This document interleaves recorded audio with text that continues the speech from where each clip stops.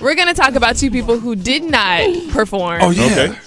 Okay. And it's coming off a bit of drama, and I guess this is the split between millennial and then what does J-Lo consider? Older?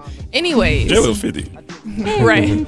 She don't look like it. So, Grammy producer Ken Ehrlich is kind of under fire, and this may start to turn a trend in how performers are able to kind of advocate for themselves.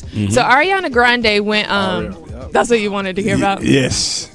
So a couple of days before, Ariana Grande came out and said that Ken was lying about why she couldn't perform, and she ended up boycotting it in a sense and not performing.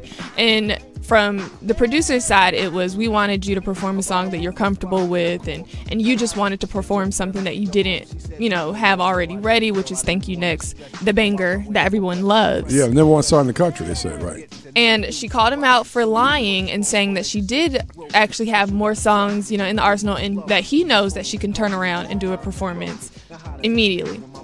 That happened, and fans supported Ariana. Well, Nicki Minaj is saying that she also had an issue with the same producer, and it's under, I guess, him silencing her to speak out of fear for the last 7 years on why she hasn't won a Grammy.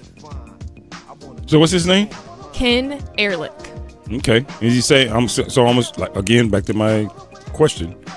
Who was in the room when we decided to put J-Lo up for the Motown tribute, amongst other things? Sure. He was in the room. But yeah. So she's being silenced, and she just he hasn't made a statement about her.